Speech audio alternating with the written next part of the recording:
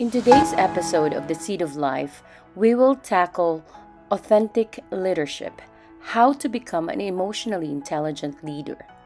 We will also learn how former Campbell CEO Douglas Conant demonstrated having high EQ and how he is using it to impact the lives of people around him. Great leaders recognize the value of their emotions and those whom they lead.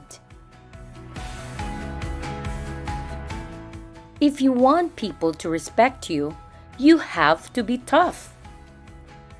I still recall these lines from my past jobs.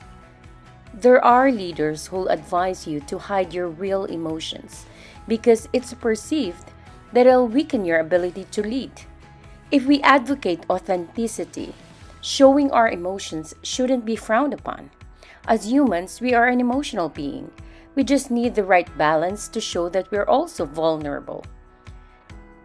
The macho culture or the image of infallibility are leadership styles from the old school. Emotional quotient or EQ is more important than IQ in inspiring people. I learned this the hard way and I'm still learning from others. We need to be empathetic, flexible, and a good listener. We can show our team that it's okay at times to commit mistakes, cry, be sad, and get frustrated. It's okay to be human. Leading a successful team requires a lot of interpersonal interaction that would require emotional intelligence. According to chiefexecutive.net, when Douglas Conant was hired as CEO of Campbell Soup Company, the organization was struggling to meet stakeholder expectations.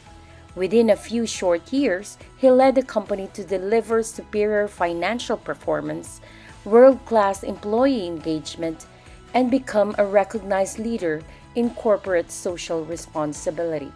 Douglas engages with his team by wearing a pedometer on his belt and each day logging 10,000 steps while intentionally interacting with as many employees at their headquarters or production plant. Instead of sending emails to celebrate successes, he leaves handwritten notes in their cubicles.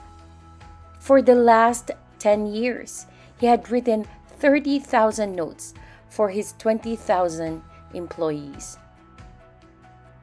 Therefore, wearing our hearts on our sleeves is not a sign of weakness.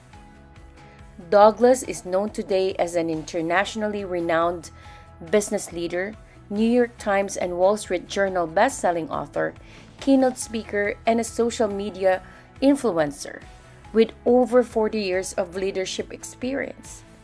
His leadership was honed over the years as president of Nabisco Foods Company, then as CEO of Campbell Soup Company, and then as chairman of Avon Products. And in 2011, he founded Conant Leadership. Today, continuing his legacy as a champion of leadership that works, Douglas, among his other commitments, also served as chairman of CECP, board member of the Partnership for Public Service, and board member of RHR International. Authentic leadership means we can at times show our vulnerability and at the same time be empathetic. Follow and subscribe if you want to learn more about leadership development at The Seed of Life TV.